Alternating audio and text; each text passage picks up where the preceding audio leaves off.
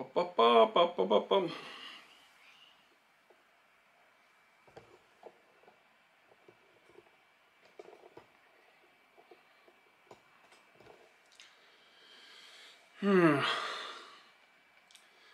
Let's see. Is there sound now? Is there sound? Please tell me in the chat if you can hear sound, if the sound is okay, if it's crackly. I want to make sure that we can hear properly. Let me put the chat into the screen here so I can see it. Let me put my chat in. Again, sorry about this if you have been waiting. Let me see.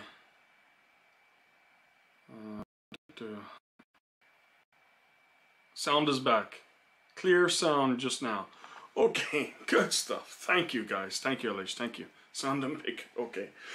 I love the way some of you can do emojis and stuff.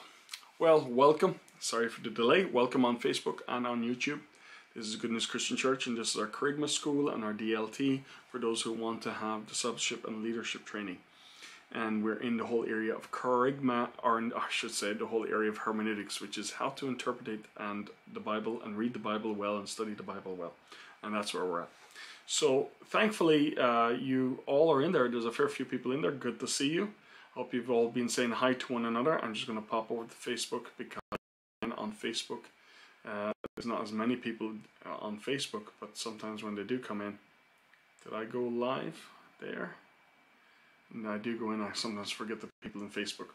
Well, good to have you tonight. And as we're going to continue on, this is number 8. This is number 8. We've covered the foundations. This is number 8. And you should have been able to print off week by week. Maybe not the exact night, but the next day. For instance, last week's one we had the whole diagram about the, I don't know if you can see that, can you?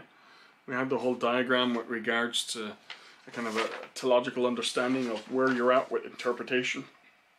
The whole system from God is good all the way to how God wants to help us to understand what he's saying, to interpret what he's saying, to bring it into our lives, to be able to proclaim it. And then as we experience more of God's goodness through that truth and freedom, that again, the process even goes deeper and deeper and deeper and deeper into grasping who God is and who we are in light of that. And so we covered a fair few things last week. Now at the end of last week, we covered some aspects that I didn't go deeply into, but I touched on it because in one sense we'll be covering it deeper as we go along. I started to talk about the fact that the book, the Bible itself, we see it and we already presume that you're a believer. We presume that you believe the Bible to be the Word of God. This lectures, study, whatever way you want to call it, is not about trying to convince you the Word of God, but the Bible is the Word of God, but just to help you to understand how to interpret it well.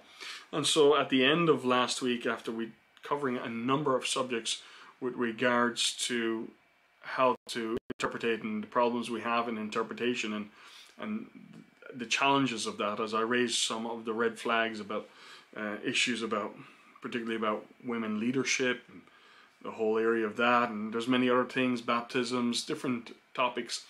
But at the end of it, we talked about how the book is a divine book and also a human book. And because it's a divine book, and because it's a human book in a human historic context, that brings some issues. And we talked about a little bit about the historic context and the place of culture and experience and language. We were running out of time as such. I didn't want to go deeper into it.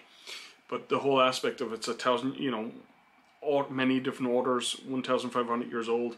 So we have to bridge the gap. And that's what I want to talk to you right straight away, is we have 5 gaps that we need to bridge if we want to bring the truth of heaven that was spoken then to those people, spoken then to them, and bring it over to the here and now. There's 5 areas particularly that we have to try and bridge. We have to try and bridge that gap so that we can hear what God is trying to say to us today as we read the Bible, as we interpret it. Not only get a good exegesis, what God said then, which we'll cover, but also what God is saying now. So there's 5 particular areas that we need to do, because these 5 areas you already know, as we touched on it already. There's a historical area, there's the language area, there's the whole area of culture, there's the area of philosophy, what they were thinking at the time and how their mindset is at the time, and culture in that sense also connected to it. And then there's also an area of spirituality. Now, when we have these historical gaps, if we don't overcome these historical gaps, we can come up with very strange and weird teaching. Our teaching is imposed. We mightn't be trying to misinterpret the scripture, but we can misinterpret it in so many ways because we're not putting in that work in, and we're missing the whole context, outside context and internal context of the text itself. And if we're going to be genuine Christians and disciples of Jesus and spirit-filled believers, we need to hear what God was saying then very clearly. And so there's a number of contexts that we need to put into place. Probably the one that is the most easiest to understand straight off, of course, is the historical gap. Now, there's a huge history between even the time of Jesus and us. There's 2,000 years. Between the time of Paul and us, 2,000 years. And that's a huge gap. And we have to bridge that historical gap and see even the historical context of Pharisees and Sadducees, and the historical context of what does it mean when he slept in a manger? You know, what does that mean? What was a manger? There's a lot of historical context in that. What was it like to live under Roman rule? Many things like that. And then going back into the Old Testament, even more so. There's a huge historical difference between our life and the life of Abraham or the patriarchs or Moses. So there's that huge historical gap. So we need tools to help us to bridge the gap, because when the author, say Moses, was writing at the time, he didn't have to explain a lot of things. He didn't have to explain the historic context. They were living in the historic context. But for us today, for us to fully understand sometimes what he's saying and why he's saying what he's saying, we have to grasp that historical context. You know, the early church people knew what a Pharisee was. Now, maybe not all of them did when they were in Rome, they'd say, but when the first early church, most of them did understand. So when Jesus talks about, or talking to the Pharisees, or the way they were interacting, there were so many things that they just had in them already that didn't need to be explained. Whereas for you and I, we don't have that luxury. There's huge gaps. And so in the historic, a good example that I would like to use is when I was studying the book of Jonah, and when I was first read the book of Jonah, you know, the first time I read it, like, why didn't he want to go to Nineveh? What was his reluctance? Why did he avoid doing it? What was the problem that he didn't want to go to? Was he just being selfish? What was the issue? And not only that, when he did go there, why was he so bitter when, you know, the people started to repent and he's waiting for them to all be destroyed? If you know the story of Jonah, of course, you know he ran away and then he ended up in the belly of the fish, and then he came out of the belly of the fish, and then he walked through the city and calling the people to repent, and then they did repent, or at least they were repenting, and he sat by a tree waiting to see the judgment, or such, he sat in the sun waiting for the judgment to come upon the Ninevites. Why was that? And now, offhand, you might think there was something about Jonah that was just, you know, you might have all kinds of ideas. You might even have deep spiritual ideas. But when you get the historic context, and you know that the Ninevites, who were not Jewish, nothing to do with Israel, nothing to do, it's a faraway country, they were very cruel. They were conquerors. They conquered many nations. They conquered and they fought Jewish people as well, but many nations. And they were considered extremely cruel and barbaric when they took over places. Extremely vile and cruel and torturous and barbaric. And so there was a whole historic reason, there's a context why Jonah did not want to go to the Ninevites. And then when he did go and he did preach, there's a kind of a context to why his tone was, okay, I've done my job, now God judged him. That he didn't have, even though he did what he was called to do eventually, that there wasn't necessarily much mercy in his tone. Now, you only begin to understand why that was when you see the suffering of many people and maybe the suffering context of Jonah himself and his family.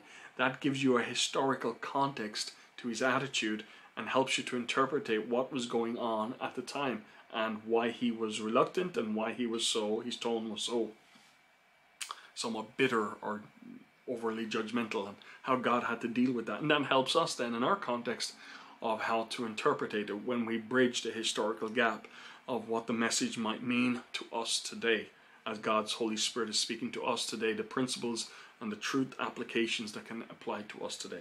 So that's in the historical context. That's just one example. And then the second thing, as I said, there's a number of gaps. The second one is that I would highlight is the cultural gap. Cultural gap can come in many different forms and shapes and manners. You know, people's customs, but cultural way of doing things that would seem maybe even abhorrent to us, such as slavery, for instance. Slavery was extremely common in that world. Now, it wasn't always the way we think of slavery. At times it was. You know, we often think of slavery in such just bad terms always.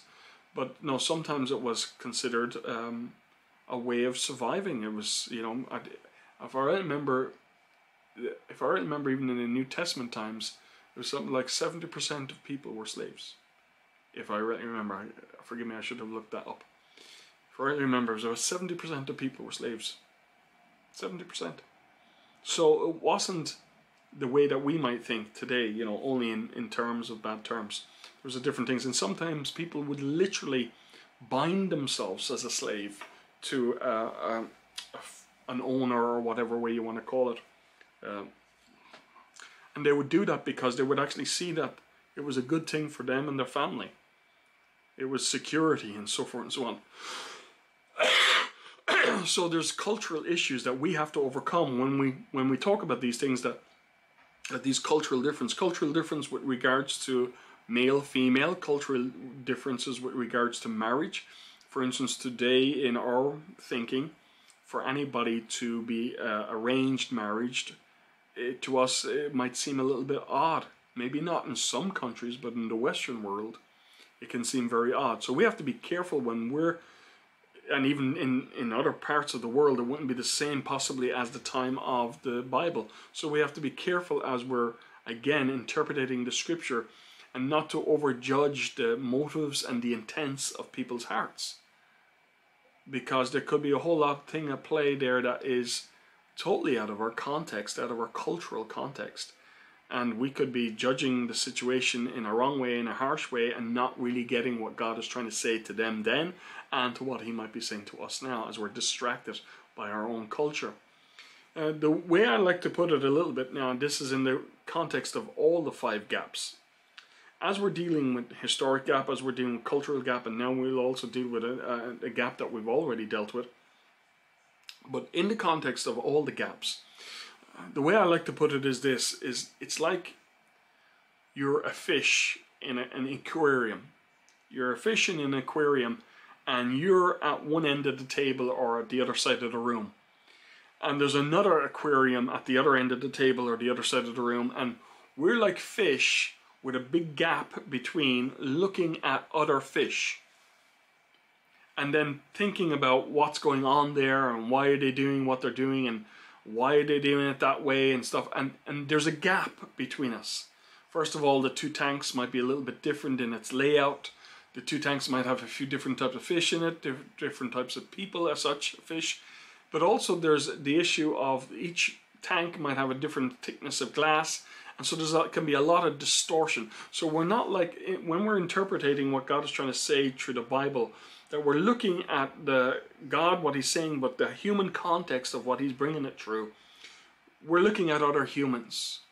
It's not like as if we can totally take ourselves away from it and pretend as if we're scrutinizing or studying a mouse or something, or you know, that we're observing without our own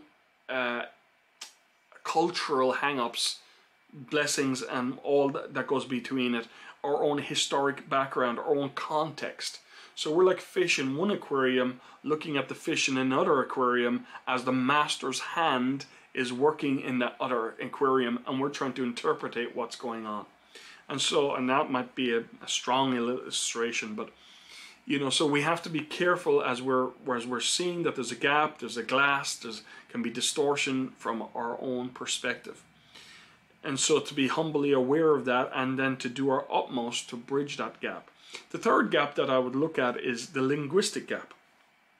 Now, we've covered a fair bit about the linguistic gap in a sense, because some of that work is already done for us with the scholars who have taken through critical text, you know, manuscripts, critical text, and then translations, linguistics. But there is still a linguistics gap that we should be aware of even in our English translations. The idioms that are being said, and to be aware of that, particularly as we use maybe more word-for-word study Bibles, because the idiom might be lost or the meaning might be lost and it hasn't been given to us, and maybe a scholar might know it, but because he's doing a word-for-word translation, he doesn't bring out the meaning of the idiom. Where then, of course, if we're reading a more dynamic or not formal, if we're reading more, not the formal, functional equivalent or the dynamic equivalent, then maybe the scholar has helped us with that idiom and what it meant, but then was he right in the way he helped us, you know, the emphasis or whatever. So but when we do come across sayings or idioms, what they might have been trying to say, we're to be aware of that. And that's very important, because the linguistics gap is all around us. We've talked a little bit about these linguistic gaps. One of the ones that I like to use sometimes is, could you imagine if I was in Cork City, in the center of Cork City, and I'm on the phone, I'm talking to someone, but suddenly I bump into a mother from the church, and you know, they have a baby with them, or a toddler with them, and nice clothes, a girl or a boy, but nice clothes, and I wouldn't necessarily turn around and say this, but most Cork people would say it.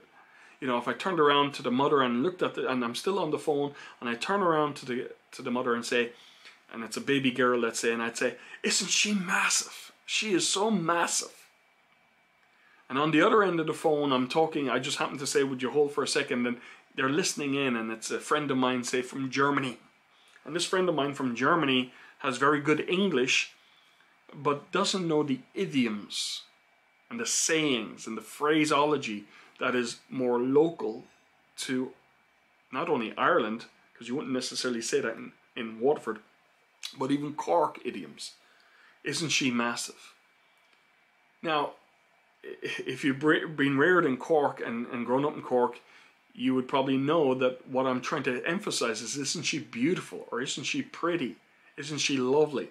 I'm not trying to reference in any way the size of the child, and I'm definitely not trying to say the child is overweight. Now, but my German friend who's listening in is probably saying, "My goodness, you're very straightforward, telling the mother that the child is a bit big or maybe overweight."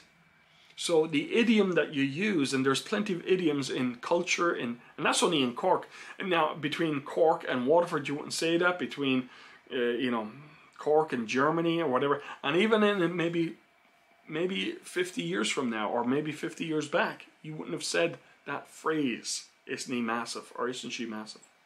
meaning an endearing sense of "Isn't she beautiful or pretty?" or, you know, that kind of way. So again, idioms are important, so we need to recognize that as we're reading the Bible, certain phrases, and to do our best, even in ones we think we know, to do our best to get the sense of it and even the emphasis, because we might know it, but we might know its emphasis, and to do our best with that. So that's another culture, that's the third cultural gap. But there's another gap. Not only is there historic, not only is there cultural, not only is there linguistics, but there's also a cultural gap, or I should say a gap, a philosophy gap. Now, when we're thinking about that, is that there's many things that in the world of both, say, the Syrians, or the world of the Philistines, or the world of Babylonia, or the world of the Roman world, or the Greek world, there was many thinking or belief systems that is different than ours today. So different that we're not always sure, we're not connected with them.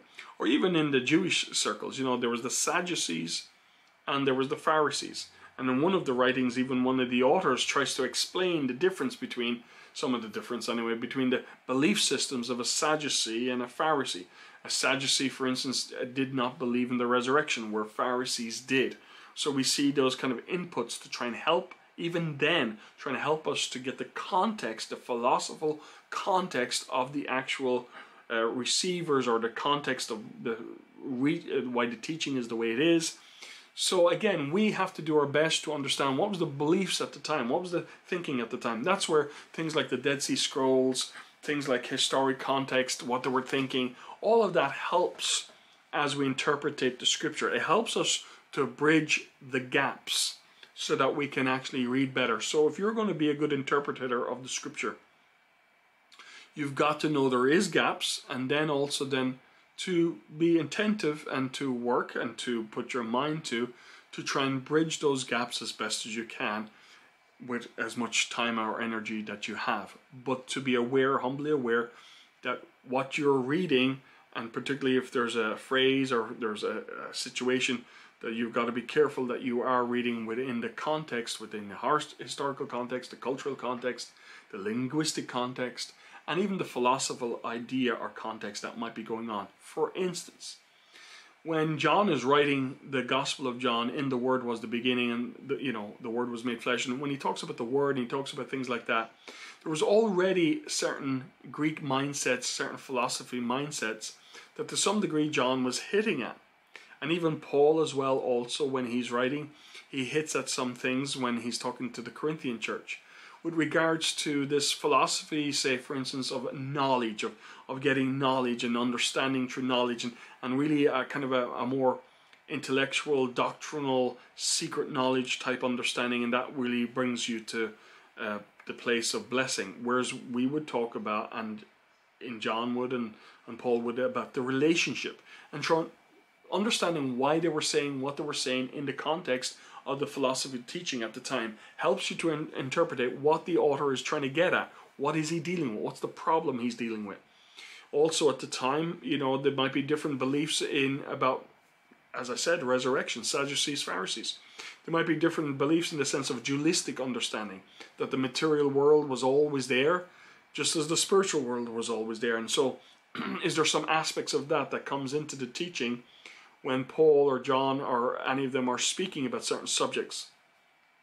So there's a philosophical understanding, or the belief systems of the people, both in the Jewish circles but also in the non-Jewish circles, by which we sometimes have to bridge that gap to get an understanding as Paul is writing, say, to the Gentiles, or even John for that matter, or writing to the Jewish people, which grouping of Jewish people, the Roman soldiers, the God-fearers, what kind of belief systems were already there. When we say God-fearer, what do we mean by a God-fearer? What was their already beliefs? What was their connections? And to help us then to work out what God is trying to say to them then, and the communication, and then to us today. Now there is a fifth gap. The fifth gap is a little bit different. The fifth gap, we've already alluded to it, and I'll probably go a little bit deeper into it later, but I just want to touch it. It's the spirituality gap. The spirituality gap. There's aspects of the spirituality gap in many different ways. First of all, Paul talks about in the sense of the spirituality gap, and even when he's writing to believers at the time back then, talking about the spirituality gap in the sense of some are spiritually mature and they can take more solid food, and some are spiritually immature and they cannot take solid food. And so we see that there can be a spirituality gap in interpretation then back then, and then also there's that greater spirituality gap in that aspect between those who are spiritually mature now and those who are not maybe spiritually mature. That they have a spirituality gap both with the text of now, but also even with the text of then as well. And so there's a somewhat of even a greater gap by which we need the work of the Holy Spirit, by which we need the help of other believers, the Catholic Church. When I say the Catholic, I mean the universal, the full body. that we need the help of the full body both in the past and also in the present to help us to interpret the scripture well. We don't interpret the scripture really as an individual. There's aspects of that, but really we're called to interpret the scripture as a body. And therefore, if the whole body is saying one thing regarding a text that is plain and simple, or regarding some text that is difficult, because it takes a maturity to really think it through, that we should listen very carefully to the Catholic, to the holistic, to the worldwide church, whether they be the Christians from America or South America, whether they be Episcopalian or whether they be Methodist, that we should, or Baptist or Pentecostal or whatever, that we should listen very carefully so that we can interpret it well. So there's that spirituality gap, but that spirituality gap goes in another few directions as well. Jesus alluded to it this way. You're probably familiar with the text in John's Gospel in chapter 3 about being born again.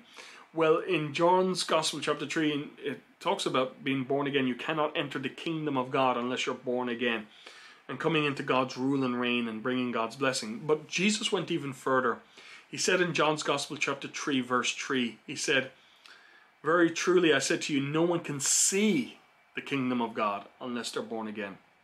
So there's this spirituality gap in the sense of, are you a Christian? And that's why one of the presumptions were at the beginning, particularly for this course, is that you are already a Christian.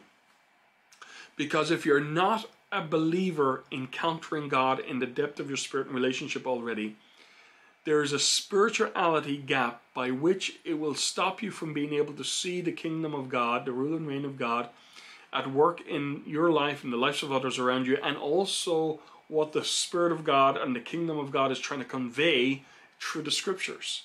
There's going to be a spirituality gap. Now, that goes in deeper measure in other ways as well. Let me refer to, say, for instance, in Romans, where it talks about very clearly those who are turned their heart away from God, that God will give them over to a mind that is, as they keep refusing God, that God will give them over to a mind, but also that they will reject or exchange the truth of God for a lie, and that their minds will become more and more dulled as they go down that path. So that's creating a very big spirituality gap. But there's other aspects of the spirituality gap, even for today, as I alluded to. Paul talks about that we have, for those who are spiritually mature, there are spiritual words. There is aspects of the scripture, there's aspects of the truth that is in scripture that only the spiritually mature can actually bring it together and see what is really going on and there. And the immature could take that word and go off on a tangent and make something out of it that is not there, or just not really interpret it well, not because they're not believers, not because they probably don't sincerely want to actually interpret the word, but because they haven't chewed it properly, they haven't had the spiritual maturity of practice or to actually bring it into their life in a holistic way, or they're immature and they're not really listening to the body as the body is interpreting that passage of scripture or that aspect of Christian life and spirituality. So there is spiritual words that only those who have developed their spirituality in their relationship with Jesus, in their relationship with God, and also I would say as they practice the word of God, as they practice struggling with it, living it out, as they can, those who have got much, more will be given to them. That as they do that, they can actually mature. They're mature so they can actually eat better or eat more difficult aspects. Peter himself alluded to, and I talked about it, Peter himself alluded to the fact that some people twist even what Paul is saying, because some things that Paul is saying are hard to understand. And some people deliberately twist it, as I talked about in Romans. They reject the truth for their own reasons, whatever, and eventually they actually go into totally wrong way of thinking and screwed up thinking. So there's that spirituality gap. And then there's also, with that, depending on the integrity of the heart is a huge one, and where a person is willing to struggle with the truth or not.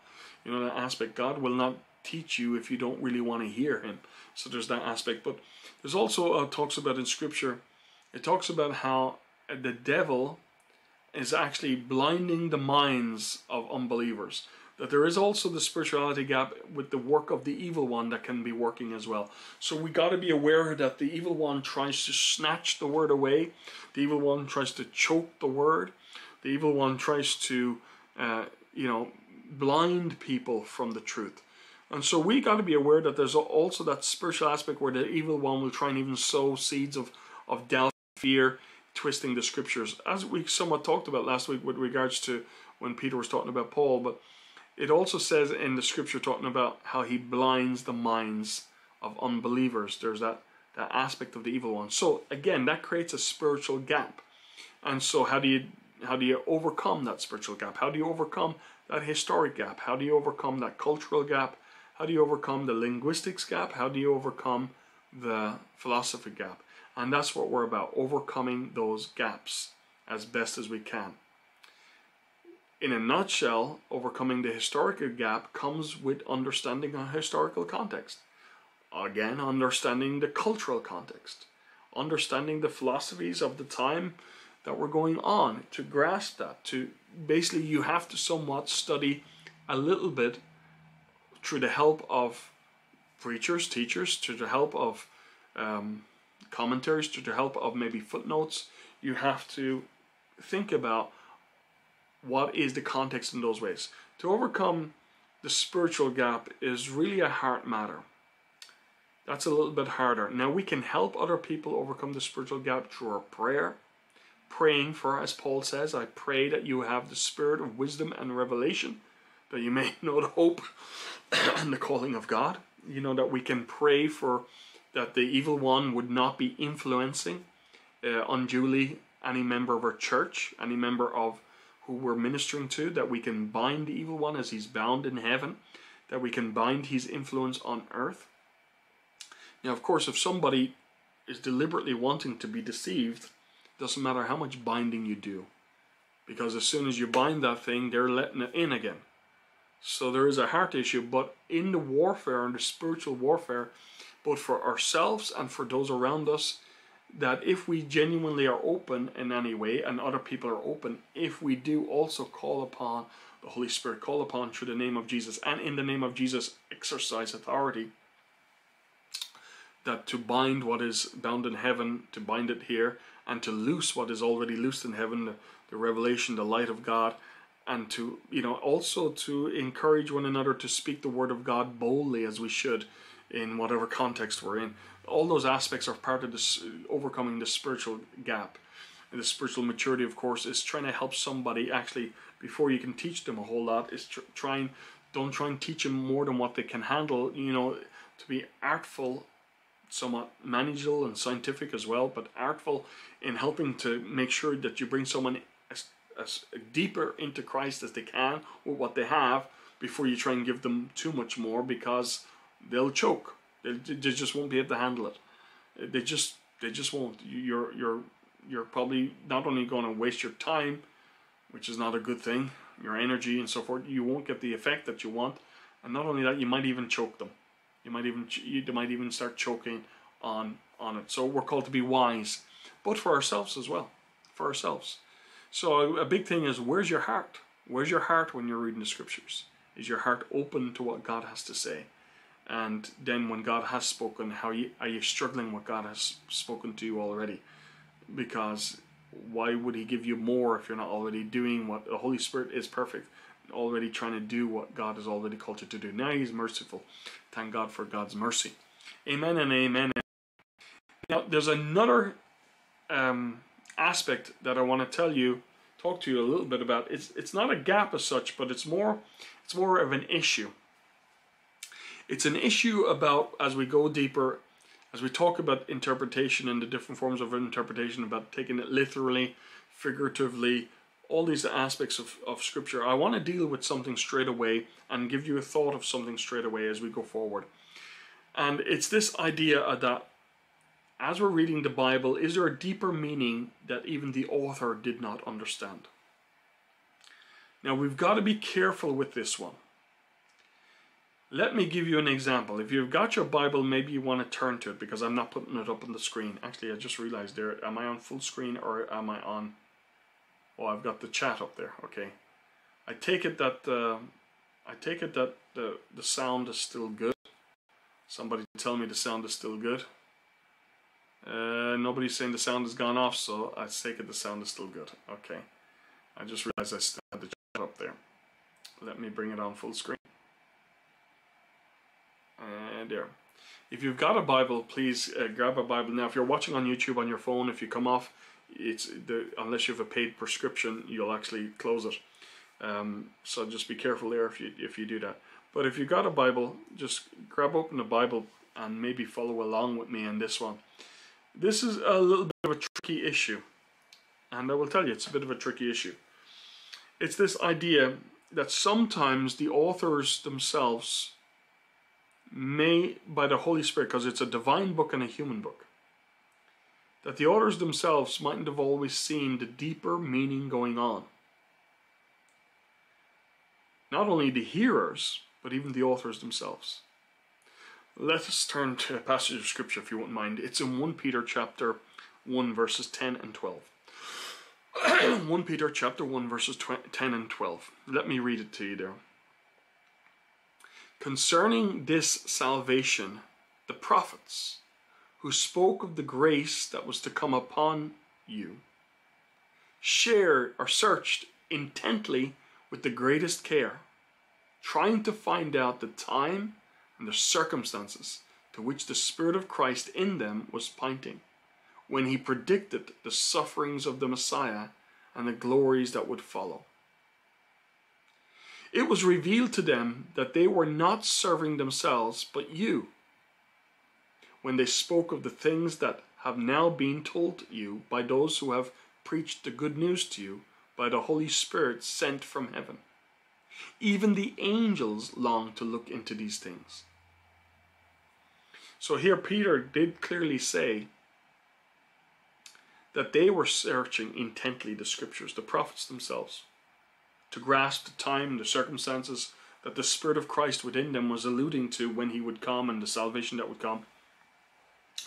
And then also that as they spoke these things, when they were preaching about them, that they weren't really serving themselves or even serving their time fully.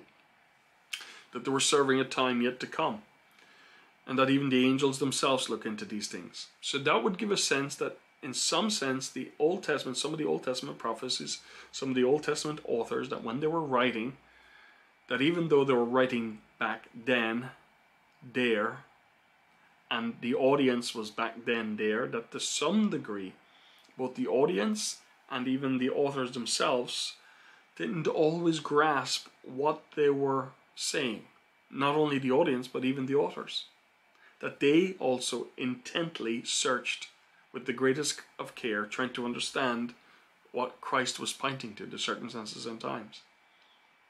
And that they were for the people of the New Testament time, particularly the time of Jesus. You know, we have that prophecy, for instance, that prophecy or that teaching, that understanding when the high priest, you know, he rips his garment and he says, isn't it better that one man should die for all?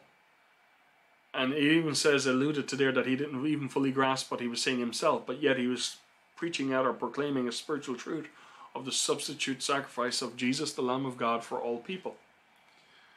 Now, in context, the actual high priest might have been saying it's better that he would die than we all end up dead because of the Romans coming in, because he's proclaiming himself as a king. That there's sometimes a deeper meaning going on that God is alluding to, that we are to grasp. Now, is that something only for the New Testament though? Or again, with the book of Revelation and the prophecies of Jesus, is there sometimes things spoken about to us, or some of the parables, that is hidden, that is to be revealed? Now, we can be in danger in these things as well. But before I even talk about the danger, I do want to bring it out very clearly, even more so. If you've got your Bible, please turn to the book of Daniel. The book of Daniel, of course, is very much has a lot of aspects of prophetic aspects in it. Daniel being a prophet, but also being in Babylonia at the time, and here he is as a prophet speaking out things for the Jewish people and prophesying in many ways. If you've got the book of Daniel open, I want you to turn to chapter 12, verse 8. In the book of Daniel, chapter 12, verse 8, it says, simply Daniel is talking and he says this, I heard, but I did not understand. So I asked, my Lord, what will the outcome of this be? So even Daniel somewhat alludes to the aspect that even though he heard the words and heard what God was saying, that he himself too did not understand exactly what they meant. Now there is a danger here though, because then people can end up taking the scripture and trying to find meaning, double meaning, where there is none, and go all over the place. So even if this is true, we have to be careful about it, very careful. And particularly when it comes to other aspects of the scripture that is clearly just plain and simple what it's saying. That obviously Peter, at some sense, was talking about the prophetic prophecies concerning the Messiah and his coming, and to understand what that was about, and when he would come, and the times and stuff like that, and all of that. And the Jewish people, a lot of them did try to find out when the time was and all that. But it was really for the people, no matter how much they were trying, it was really for the people of the time, and particularly even just after the reality, say, of Jesus and his ministry, after the reality of Jesus on the cross. It's only somewhat during or after the reality that the prophecies made sense. There's a key also for us today about trying to find the nitty-gritty times and everything about prophecy. To some degree, you will not, there's many prophecies you will not be able to fully grasp until they're actually happening or have happened, just as they didn't.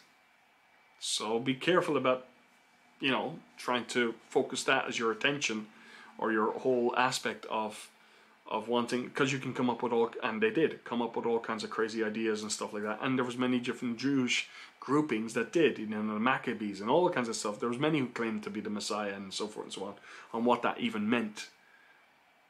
So when we're looking at that, we have to be careful. There's many passages of scripture that are absolutely clear and there's no hidden meaning. But then we also just have to realize, is there something deep here that God is trying to say to us? So this is a careful one. This is we have to be very careful with this one, because of course some people then go into all kinds of things where they see deeper meanings in every type of scripture. And that's actually one of the schools of interpretation that we will look at, where the allegory school of interpretation that developed, where they were looking for different levels of meaning into nearly every text of scripture. Not just prophecy, every text of scripture. And how that can come up with weird and wacky stuff, and maybe not the best way to interpret scripture. So, with that in mind, that's it. Actually, we're short tonight, yeah. I'm not going to go on to anything else now at this moment, because otherwise we'll get caught into something bigger. I hope you've been blessed. Again, if not tonight, tomorrow morning, the pamphlet will be up for this. Again, if you see any spelling mistakes or anything like that, please let me know. I'm dyslexic. I won't be getting offended. Again, if you want to print off the pamphlet, some people ask me, how do you get it? Remember, it's in the description. It's in the description below the video. So you have to, there's a little arrow, if you're watching on a YouTube, on an iPad, or on a phone, there's a little tiny arrow by the video that you click that, and a description will come down, and all the links and everything will be there. Now, not straight away, but maybe in a day or two. What I've also done with all the previous videos so far is I've put in time codes as well. And the time codes have headings. They're in the description, but also if you go back to the previous videos on YouTube, that is, you will also see little kind of gray slots on the end of the video by which you can jump into like chapters within each video. I'm trying to do that now to aid in study or to aid in going back to any aspect of it. Now, there will be a time when we need to meet up, either physically meet up or meet up via Zoom, so that we can do the other aspect of Kerygma. Those of you who are going for credit as such, the other aspect of Kerygma is that discipleship aspect, and also so just creating a space for questions and answers and discussions, and to bring that out. It'll be about an hour long, that type of thing. We need to either do it via Zoom or via physically meet up. Some, of course, are not even in Cork City. Those of you who are not in Cork City, of course, or close to Cork City, of course, for you, it'll be via Zoom, of course. But those of you in Cork City, whether we'll do a hybrid thing of meeting up together and maybe having some people in on the meeting via Zoom. Those who are part of the getting, how to say, the DLT licensing for this. So again, not too late, not too long. I hope that gave you some value, some blessing. Be blessed and be a blessing. If you have any questions there, anything you want to discuss there in the chat, please do so right now, as before we're heading out the door or such. Sound is great. I'm glad to hear. Sound was good. Peju, it's good to see you. Sheila, good to see you. Ross, good to see you. Alicia, good to see you. Martin, hey, good to see you, Martin. I know some of you are just popping in and just doing the study without wanting to get credit as such for it, and that's okay too. Some people are also, who are doing it for credit, are not necessarily live, they're doing it after the fact. And again, remember, if you're doing it after the fact, remember to place a comment in the actual commentary. Something you got out of it, something. It doesn't matter what it is, but place it in there. I want to know that you've been here. Otherwise, I can't in my heart say that you've actually covered the material. We won't be doing any major test or anything like that. We might have a bit of an MCQ, a small MCQ thing, but that would be just a small thing. Great stuff. No questions coming up. Of course, there's a little bit of a time delay. Let me go over to Facebook and see if Facebook. There's one or two people on Facebook. Hi, Christopher. Good to see you. Hi, Jamie. It's good to see you, Jamie. Ellen. Hi, good to see you, Ellen. I don't know if you're still in here, but it's good to see you guys if you're still here. There's 3 people in anyway. It's good to see you. So, blessing again. So, tonight we've covered the whole aspect of the 5 gaps and then also the deeper meaning. That's what we covered tonight. The 5 gaps and then also the aspect of, is there a double or deeper meaning to the actual text, and how that might be true, but also how it might be something that we have to be very careful about. Amen and amen. Be blessed and be a blessing. I just go one more time back into in case there's a question. No question after coming up. No, great stuff. God bless you. Remember, God wants to teach you the Word of God. You have intelligence, you have all that, you have normal human faculties. The Holy Spirit is also with you, wanting to help you to interpret it well, so you can bring it into your life well, and also bring it into the life of others well. And the seed of God's Word, when sown into a heart that is open to God's truth, makes fruitful living both now and for eternity. And so you're endeavoring to plant it well, to get the seed planted well in your heart, and that's a good endeavoring to do, both for yourself and those whom you influence, to have a sound mind as you're reading the scriptures and bringing it to your life and the lives of others. Be blessed and be a blessing. God bless you.